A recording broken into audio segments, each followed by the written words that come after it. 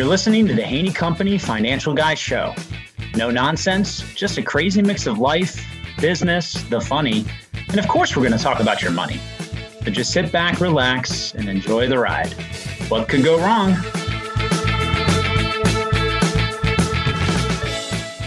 All right, welcome to another episode of the Haney Company Financial Guy Show. I am always excited for all the amazing guests that I get to have on this show, but particularly for this episode's guest, because Brad Eisenberg and I get to talk about something in probably an area that we haven't really covered ground on. So this is going to be treading of new ground on a topic that we'll have to see how it goes today, Brad, because I think knowing you and I, we can take it any number of wonderful places. So I'm very, very excited for this conversation. I appreciate you joining me today. Of course. Thanks for having me. Let's have some fun. All right. Well, the fun usually starts after the first initial questions. They are tough. They're like screeners, right? So you got to get through the gauntlet to get to the good stuff. So let's just hit it hot and heavy. What is the number one place that you have always wanted to visit, but you have yet to visit? Oh man, yeah, hitting it hard real soon. I am an avid traveler. I absolutely love discovering different corners of the world. For many years, my number one was hiking the Inca Trail to Machu Picchu.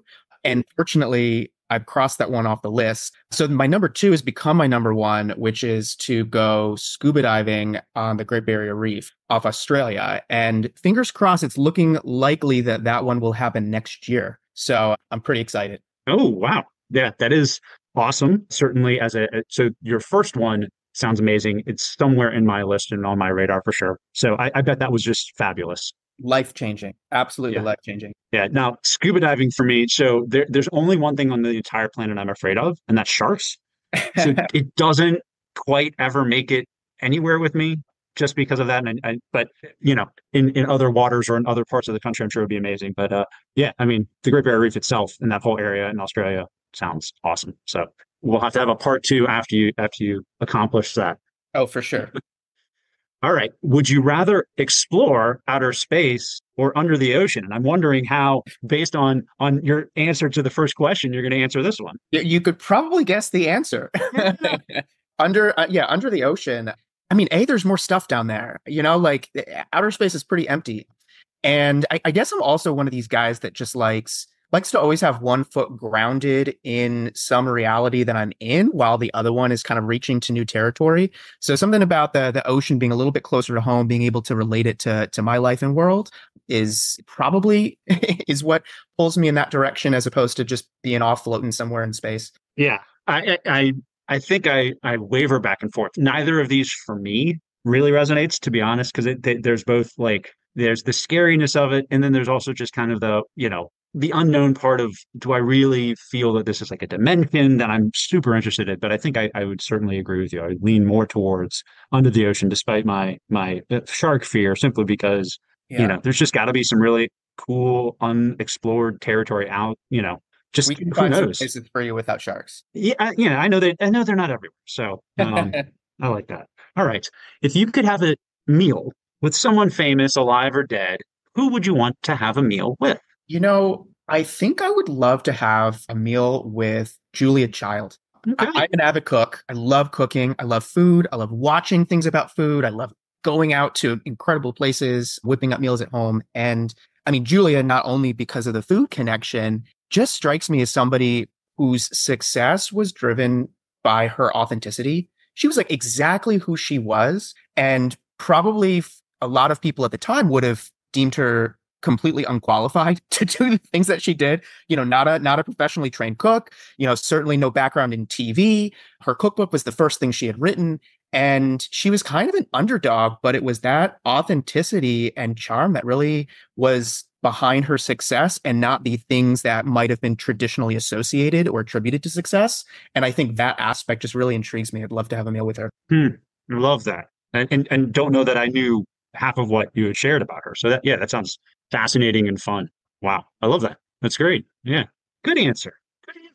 All right. Besides this podcast, which of course is everybody's number, what other podcast? Always. What other podcast though have you enjoyed that you would want somebody else to consider listening to as well? Yeah, this is a tough one. I'd probably choose between, two. I mean, Malcolm Gladwell's revisionist history is incredible. He has this way with words. He's an amazing storyteller. But I think if I had to pick one, it would be How I Built This with Guy Raz.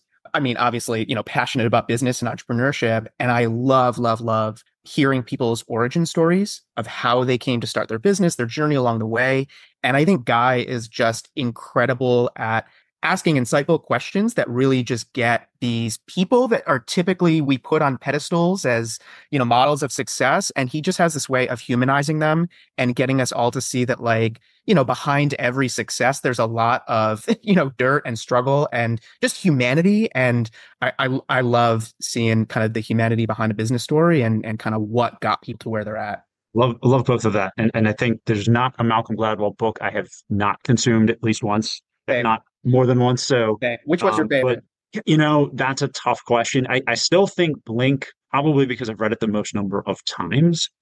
But I mean, again, like, I can't, his name's on the cover, I'm reading it. That's Yeah. pretty much the way I approach Well, it. if you like Malcolm, he just dropped a podcast about how Blink was going to become a movie. And there was an entire screenplay written to be adapted, to adapt Blink to the silver screen, and it never happened. And he tells that whole story of what killed that project. So you got to check it out, Brian. Ooh, all right. That was a whole bunch of good stuff there as well. Love it. All right. Well, but let's stay on that origin theme, because now I would love for you to tell the audience a little bit about yourself, because what you do is fascinating and fun. So what's the story behind the story? I think there's probably always been an entrepreneur in me, ever since I was a kid, organizing fundraisers for school.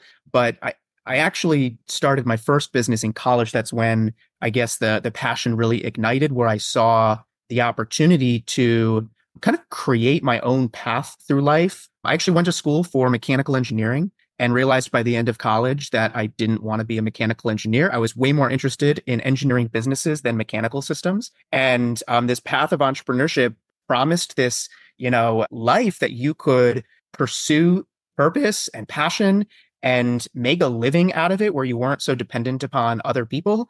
And that was really intoxicating for me at the time. And so that first business was a bike sharing business. Probably a decade before the streets of every major city became littered with scooters and bikes. We were actually the first to do it on campus at the University of Maryland in 2008. And around the same time, I joined an early startup in the energy efficiency business and kind of grew with that company from the ground up, ultimately leading that company as the chief operating officer and kind of seeing that company grow from teenage, undisciplined startup into kind of a mature and sophisticated operating organization was just like the best thing that I've ever done. And it's really what inspired me to start my consulting business at the beginning of 2017. So, Be Lean kind of picked up at the tail end of that other business, which I'm sure we'll get into. But, for the past 7 years, my focus has really been helping other businesses with that transformation, that transformational journey. I call myself a scalability consultant. And I love working with growing businesses that are kind of at that place in their growth trajectory where everything that used to be fun and simple is now messy and complex. And I really kind of dive in and help them pinpoint the areas of their business that are holding them back from reaching that next level, helping them fix those parts that are broken, and really putting in place more streamlined, smooth, and scalable operating infrastructure so they can kind of get out of the weeds and actually grow their business. So that's a little bit about, what I do and where I came from. And I'm sure we'll dive into different parts of that as we go along. So yes, let's do it right away, because I love all of that. And like you, I think I just have always had a passion for, it ties into, I think, storytelling, like you were saying. And so, entrepreneurialism as is kind of an open marketplace where amazing stories come to life. So I just feel like that's so cool to be connected to and a part of in some way, shape, or form. And so I want to find out what would you say is the most fun part of any day when you're working with someone? Oh man, I like the aha moments are the most fun moment. They don't happen every day, right? But when you're kind of diving in with a business owner, they have a very specific perspective on what's going on in their business, what their story, real or otherwise, there's this narrative that's in their head and they can only look in their business through their own eyes. And being able to come in from an outside perspective and kind of look at their business from a couple of different angles and see things that maybe they're not seeing themselves. That look in their eye, when they get this new perspective on their business, and usually that leads to some new ideas for what we can do to solve problems or to, innovate, to grow, to improve. That look is my favorite thing about what I do. I love that. Yeah, and I identify with that a lot too, because I feel like, we have kind of a lot of crossover in some of the things that we are working with clients on. And certainly, when I'm trying to dig in on some of the financial or the money things or the people and personnel things, it is fun when you kind of get to that place of realization and epiphany, and or just, you kind of line things up and almost create a framework that allows somebody to see something as a lot more tangible, when a Yeah. lot of times it's kind of like it's vision, but I don't really know what the path looks like. Yeah. So Especially in that's a the lot of fun. especially in the financial world that you operate in, right? There's like so many money stories that people tell themselves that really constrain the way that they see things. So I'm sure like some of those aha moments are really kind of big ones when you're helping people break down their money stories and actually get to the truth of what's going on. So many of our stories, I'm sure, run down similar tracks and paths too, because it's, I mean, it's never really about the money. It's about so many Yeah. other things and how we feel and what we are and identity. And, I always joke, what do I do? I'm part teacher, part therapist, and eventually we talk about money, right? Yeah. Yeah. The money is the means, right? To do with your life what you Yeah, want. And I view business the same way, right? Like nobody starts a business because they want to run a business. They start a exactly. business because they want to serve their clients. They're really passionate about the value they can deliver. They start their business because they want more, freedom and agency or flexibility in their life, or they want to provide for their family. But like the business is a vehicle. I think so many times we get caught up with like the business is the thing that we're trying to like succeed with, but the business is not the thing. A business is not a purpose. It's a vehicle for you to, achieve what you'd like to out of life or otherwise. No, I think that that's such a good way of putting it. And when you're able to connect to a framework like that, I think a lot of times it makes it a little bit easier to start to look at it. Like you said, Stephen Covey paradigm shift, you're able to see things a little bit differently, more effectively.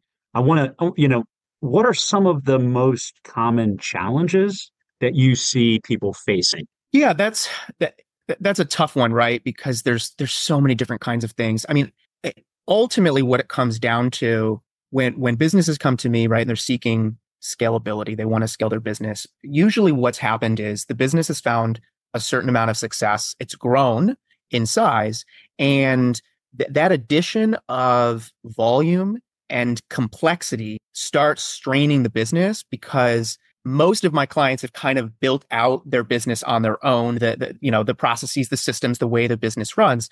And once you hit, certain degrees of complexity and size, a lot of that initial iteration of infrastructure kind of starts to break down, right?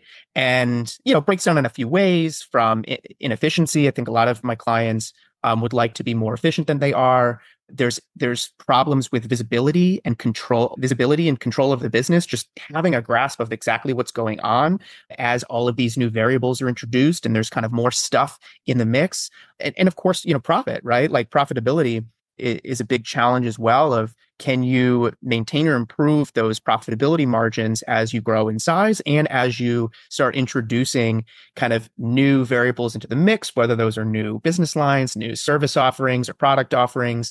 A lot of the time businesses kind of assume that certain degrees of success that have worked in the past will translate to new ideas, and that's not always the case. So, it's really kind of, it all boils down to this idea that the business has reached a new level, but the infrastructure of the business has not, and that introduces a number of challenges that I love helping my clients fix. No, and I appreciate how you describe that, because a lot of times I find when I'm talking to clients, we talk about like a business having a life cycle. So that way it kind of helps frame what particular part of the cycle you're in may then lend itself to certain issues or growing pains or what have you. But it helps, I think, also my clients, again, step away, kind of see, oh, I've only been thinking about it this way, or I've had, a perpetual growth mindset, which is always great until it isn't, Yeah. and so just to be able to be like, well, maybe it's because you don't know necessarily where you are. and you've just felt like you're in this constant, like, getting people beyond the startup and growth mindset to like, okay, you know what, you've got something that's maybe a little bit more mature now, Yeah. and therefore, the things that you want to try to really dial into are things that a more mature, stable business need to be looking at, and not this kind of constant growth, constant, up and to the right, Yeah. which it's hard, but there's no, like there's no applicable timeline for everybody either. That's the other hard part. It's like, what one company's season might last 12 to 18 months could be 3 years for the next. And so it's just kind of, yeah, trying to really figure out and diagnose, okay, where am I? And like you were Hmm. talking about, what might be holding me back? And, it, Yeah. yeah, people, stuff, infrastructure. We talk a lot about, financial capitalization. Are you able to do the right things with the stuff that comes in, and all Hmm. that kind of fun stuff, How do which you is really, deploy really that interesting. capital, the resources you have? Yeah. Yeah. And so maybe that's one thing that I know I wanted to ask you about. So I commonly talk to a lot of people about what I call the concept of how do you maximize profitability during that life cycle, which is something, and then we kind of get into the scenario and the narrative of, at some point, if you ever want to exit, and a sale might potentially be involved, whether it's some big sale to some disinterested third party, to another owner, to your employee, whatever it is. Like if you're going to have a liquidity event that's kind of sale oriented at some Hmm. point, how do you position yourself for maximum success so that way when that time comes, the delta between what you want and what you need is pretty big, so you can negotiate, right? But a Hmm. lot of times business owners don't necessarily see, oh, what do I need to do along the way to take enough out over time and set aside value for myself, so that way I don't over, you know, put myself in a challenging position saying I have to sell in order to capitalize. Yeah. So that was a long-winded way to talk about how do you have a conversation that probably maybe looks a little bit different, but I imagine touches on some of that. Yeah, I think profit, and you and I have had this conversation, right? When you look at a profit and loss statement and that profit is all the way at the bottom line, it's almost set up for us to think that like profit is the end goal. It's like the end of the story. And it's not, right? Profit is a resource that we can choose what to do with, right? And there are choices that we have in business with what we want to do with our profit, right? You mentioned one option, which is let's take some profit off the table so that I can actually do the things in life that I want to do. That's the purpose of the one of the purposes we started the business in the first place, right? To have a meaningful and enjoyable life, provide for our family and the people that we care about. Like that's one option, right? Some other options for what you can do with profit when you look at it as capital, as an asset, is I look into two broad buckets. One is we can use this to invest in something new, some innovative idea. Do we want to go after a new strategy? Do we want to enter a new market? Do we want to create a new service line? Do we want to invest this in R&D? That's one area that we can deploy capital. And in that arena, I always work with my clients on looking at those decisions as investments, right? That have a return, and what's the potential return on investment for those ideas that allow the business to kind of win overall, recognizing that usually in the arena of new and innovative and interesting, not every idea is going to be successful. Just like every, stock isn't going to be a winner, right? In your financial portfolio, you need your winners to cover for your losers. So I work with businesses on kind of creating an innovation strategy so that they're better, they're vetting those ideas in a more consistent way, executing on them in a more consistent way, and measuring the results to actually learn whether those ideas have worked. But the other area that we can deploy profit to grow the business is kind of investing that profit into what I call the growth engine of the business. It's the core repeatable process that any organization runs off of, right? You spend that profit, you invest it in sales and marketing to acquire new clients, right? And you deliver your products and services to those clients. And hopefully you deliver those products and services in a way that leaves enough money on the table that you can then take that profit and reinvest it back into customer acquisition. And a lot of people think of, when they look at how are we delivering our products and services, they look at margin, like what's the percent, the profitability margin on the goods and services that we sell. I look at it a little bit differently. I look at it from a return on investment standpoint, just like we were just talking about with the innovation. So when I invest $1 of profitability into sales and marketing, what's the return on that investment I get back in profit and gross or marginal profit to the business? And there's a couple of levers you can pull to increase that ROI. your revenue, how much you're bringing in, your variable costs, which is your operating expenses, and your cost of customer acquisition. So I help my clients kind of look and dig into those three levers that they can pull to not just increase profitability, but increase that return on investment of their profit, because ultimately that's what's going to make the business better positioned for, a sale or an exit. No, I love that. And especially as you're even starting what you were saying, assigning purpose to profits, Yeah. not just that they exist or that you are profitable on paper, but that you got to do something meaningful with that in order for it to really be of benefit and of value. And I think that's yeah, I mean that's such a helpful way of seeing it that a lot of times, people just don't see that, just you want to make sure you're in the green and not in the red. And as long as, to the degree to which that number is big enough that you feel good about it, and that's kind of sometimes the way people see it. I think another thing that I was fascinated by, you did a podcast, I think, on continuous improvement and scalability. And so there were a couple things in there that you just kind of started to touch on. So I want to move into this domain completely with you. But let me start with the critical question that I remember seeing and reading and hearing. What is scalability? I am so glad you asked this question, Brian. It's a question I'm really passionate about.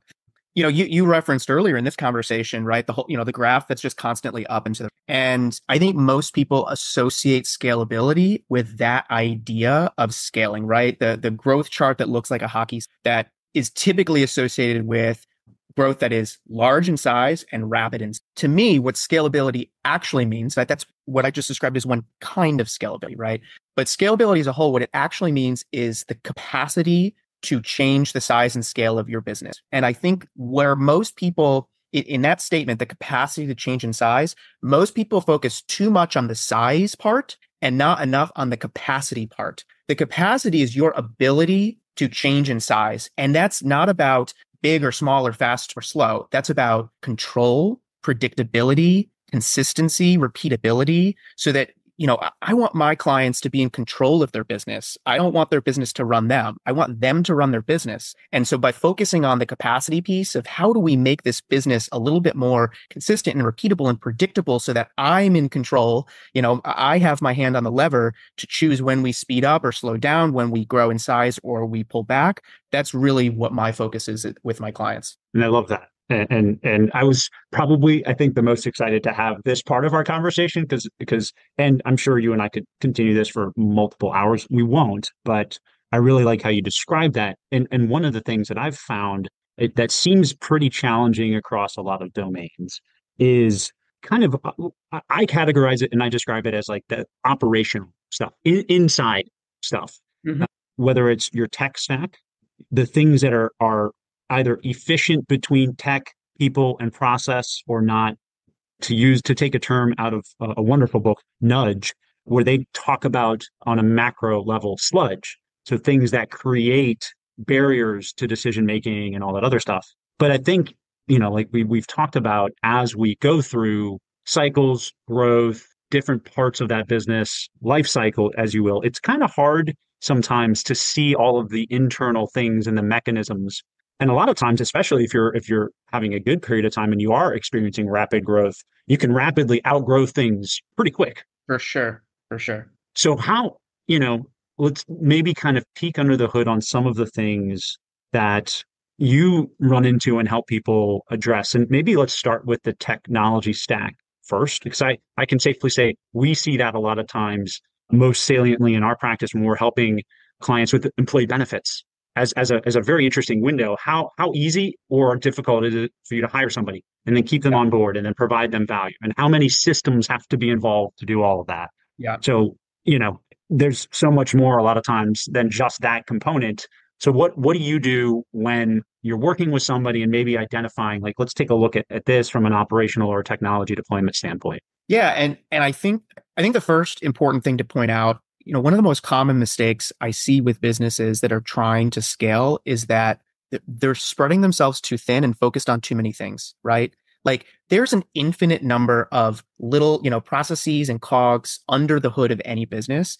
And if you try to fix them all at once, then what you get is it's premature optimization. It's not improving the business as a whole. And what you end up getting is that because your resources are spread across so many things, you're spending way too much time on things that aren't going to actually make much impact. Where instead, if you focused that time, resources, and your capital on a couple of pivotal places, then you can have a much bigger impact on the organization. So, I have to preface any conversation on technology on that because technology is very overwhelming for a lot of people. There's just a million options out there. We're constantly bombarded with the newest and the latest and the greatest. And, now everyone's talking about AI and chatbots and how can we incorporate in our business? And it's like, let's all just calm down and take a breath, right?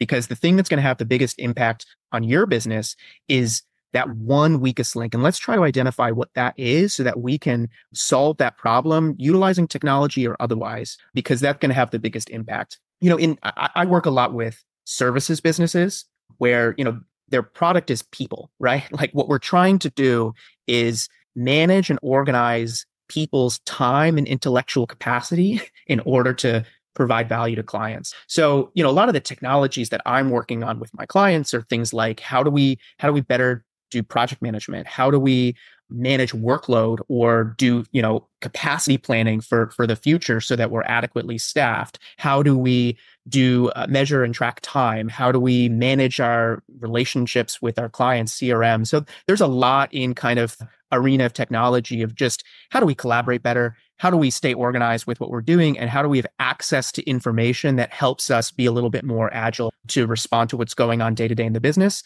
Because the way that we do that does change as the business grows in size and complexity, as we kind of talked about at the start of this conversation. A lot of my clients may start by running their business off a spreadsheet or off a whiteboard.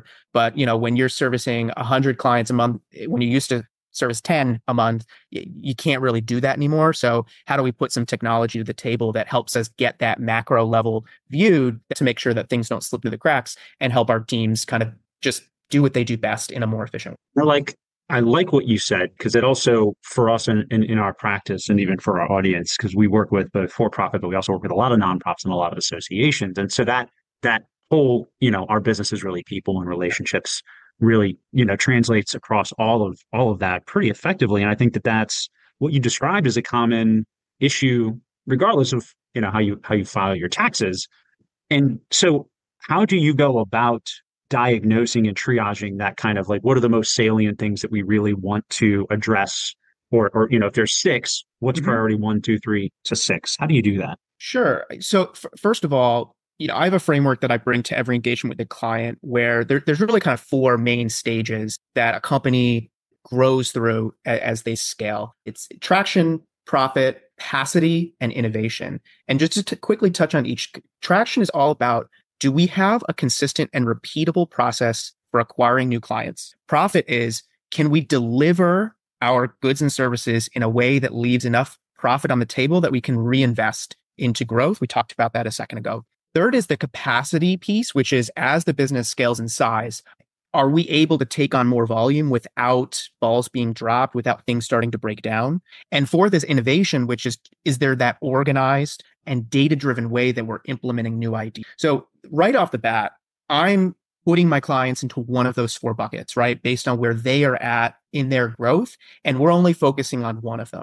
So that's kind of layer number 1. And then based on each one of those, typically we're kind of digging under the hood. There's going to be different metrics that we're looking at, whether, in the profit category, we're looking at what's that marginal profit? What's that, return on investment? If it's traction, we're looking at, what's your customer conversion rate at each stage in the sales process? If it's capacity building, we're mapping out the process of your workflow to try to identify the specific steps where bottlenecks are occurring, because that is what kills a team's ability to service volume is our bottlenecks in the process or defects where things are kind of getting through where they shouldn't.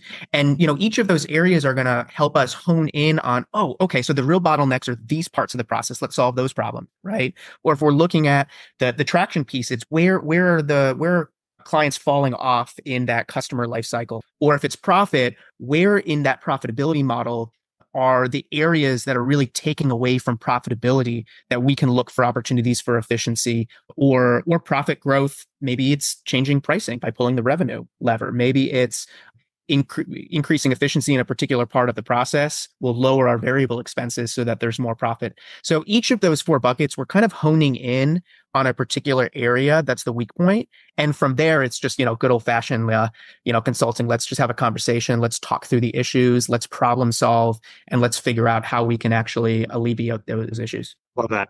I mean, and I love those four domains too, because, each one does create such a helpful and appropriate framework to be able to zoom in and to see things, but to see it with precision.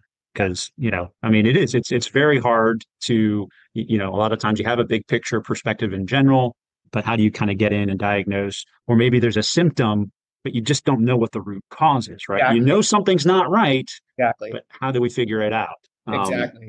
And I think And if it hasn't been apparent, like I'm a big data guy, right? Like yeah, numbers don't lie. Like we can they tell do not. ourselves any kind of story we want about what's going on and why it's going on, but like the numbers don't lie. So and it's really about both, right? You have to be able to kind of take what the data is showing and map it to what our eyes are seeing on the ground and what we inherently know about our organizations, because the marriage of those two is going to kind of tell the real story, because data without context is really helpful or actionable. So it's kind of a combination. Well, and I like that because, yeah, it sometimes not having the data itself is the issue to be able to see things, but then also making sure that once you do have it, it becomes formative and you have a path to run down and then, signposts to know that you're on the right track or you've gotten off. I want to, there's I feel like a part of a lot of this that comes together, but there's a domain that I think is also challenging. And I'm interested to kind of see how this fits into your engagements. And that's, kind of the people part, the personnel and kind of the culture of an organization. I know culture is a big word that has a lot of meaning. There's also a lot of focus and emphasis on creating good culture and also avoiding bad, but it also Yeah. is sometimes amorphous and intangible, and I think hard to kind of really, create an effective context for it as it applies to an organization or to a business. So how do you see that kind of coming into play? Yeah. And if it seems like maybe there's like a culture concern on some level or a personnel concern, how would you help somebody try to go about addressing that? Sure. I mean, first, I have to caveat that there are people out there who are not me that are so much better when it comes to Sure. human resources, team dynamics, culture building, leadership and management. But here's kind of the lens that I bring to the table on the subject of scalability. Because, I've led teams before. Before starting my business, I was the chief operating officer of a company. And one of the biggest kind of ethos that I bring to any team that I lead or client that I'm working with on the subject of culture is a mentality that we always look to blame the system first. Blame the system first. It's like that is my culture ethos, which is when something goes wrong, inevitably things always go wrong, right? When something goes wrong in business, as an organization, our first response should be to try to look for, well, what went wrong with the system? What went wrong with our process, our policy, the tools we used, the systems that are in place? Was there a breakdown in the system that explained why this happened? And if so, let's dig in and see if we can solve that problem before we look to just find blame in a person. And when you do that, what ends up happening is a couple things. A, people don't fear retribution and they're more willing to share and be transparent when things go wrong. And they're now part of the process to solve the problem because they don't fear immediate retribution. But interestingly, it also holds people more accountable because when they know that their, supervisors, the company as a whole will try to support them first and find fault in the system first. When we look to find fault in the system and there's nothing there, and it actually is the fault of the person, they're more likely to be accountable to that because they know that we've exhausted every other effort before we find fault in them as a, and they own it. They're more accountable. So I always, I'm a big systems guy, and I think sometimes we can kind of take the humanity out of that, but great systems are what create great cultures and what allow people to be their best because they know what's expected. They have ways to, measure their performance against those expectations, and they have the tools to do their job well. And if they don't, let's fix that so that they can do even better. Man, I could not have envisioned a better answer. I love that. And I think again, we share that common ethos dynamic of how do you, I'm always big on, the concept of getting everybody on the bus And then once you're on the bus, getting everybody in the right seats. And I Yeah. think so much of that capacity building and what people would tangibly say good culture looks like is when people can show up, be their best selves, and spend most of their time on the things that they're really good at. And a lot of times it's when someone is having to do things that either they're not good at or maybe they just shouldn't be doing at all because of some kind of systemic inefficiency or just some kind of maybe again they're not in the right seat. Hmm. And so being able to really figure that out is so materially helpful because then like you described, it's this collaborative environment where we're all trying to, make one another better while the organization gets better.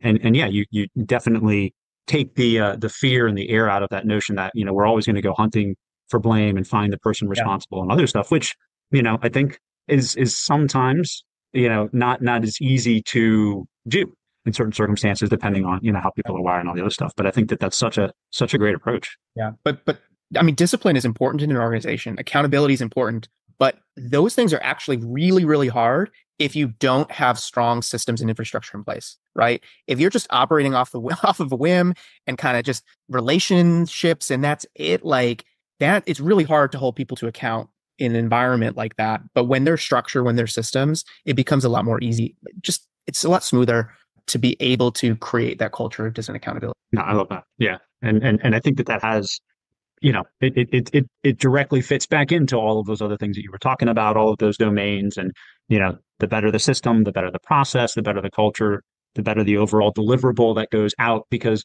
it's an inside out, right? When you're really firing in all cylinders culturally as a team, as people, then your clients get the best version of you anyway. And that's when everybody wins. Yeah. So, wow. Because I know I could literally continue this conversation with you for another hour, I want to kind of wind it down for now because we covered so much good ground and I'm so glad we could do that. So, do you have any parting thoughts or any one thing that we didn't cover that you wanted to talk about? And in addition to that, any particular shout outs you want to make?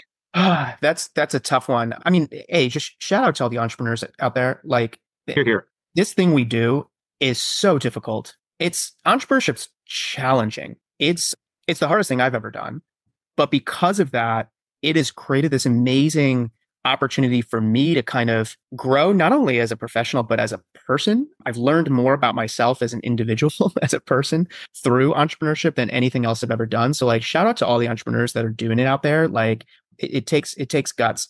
You know, I think often on the subject of entrepreneurship, it's really easy to put success stories on pedestals and to think that the version of what it means to be successful in business is one thing. It's like the thing that we see on TV and in Forbes and Inc. magazine and Entrepreneur magazine really does a disservice. And I think ultimately what it makes people think is that what you need to be successful is a great idea and a lot of hard work and grit. I think that's what people think is required to be successful in business. And that's not true. I know it because I've seen a lot of great ideas run by business owners who work their butts off fail. And I'm one of them. Like this is my third business. I've been through two others that ultimately closed shop. So if it was just about grit and a good idea, then there'd be a lot more successful business out there. What it actually is required to be successful in business is systems, structure, and just the discipline to continuously improve. You just got to keep doing the thing. And each small and incremental improvement to the business stacked up over time is what actually takes you across the finish line. So as you kind of navigate that journey of incremental improvement, just remember that A, you're doing your best, and that's usually enough. And B, when it comes to the amount of time, resources, and energy that you have, just be really smart about where you're putting and focusing those efforts, because focusing that energy on a few critical things is going to have a much bigger impact than trying to do too many things all at once. So that's a long and rambling way to kind of answer that final question on kind of how I view entrepreneurship and success. No, that was beautiful. And I'm just going to pull out one of the words that you just said, impact. Yeah. I think that's one for me that speaks a lot. It doesn't all have to look a particular way, but most of the people that I know in any form of success built their lives around impact. And so having that connection and an understanding You don't have to look like, the top Inc. 500. That's okay. But you can have a massive impact and fly under the radar and still do amazing things. Yep. So Amen. here to everything that you just said. My friend, thank you so much for being on with me. This was a great time. And I think I will say this, it'll be a plug for us to have a part two to this conversation. Okay. Because I have so many notes that I was writing down, and I'm like, yeah, we're gonna have to do this again sometime. So there's a plug for a future recording. How's that sound? That sounds great. Let's do it. All right. Thank you, my friends. Oh, last thing, I can't forget this. How can somebody get a hold of you? Because you're amazing, and I'm sure a lot of the audience wants to reach out and pick your brain and probably work with you. So what's the best way for somebody to get a hold of you? Sure. Thanks for asking. You can find me on LinkedIn, Brad Eisenberg. I'm pretty active on LinkedIn, or you can go to my website. It's beleanbusiness.com. And there's a lot of great information on what I do, but also just a lot of great resources and stories about, business scalability in general. So beleanbusiness.com. And sign up for the blog. I did. I love it. Great stuff. Thank you, my friend. All right.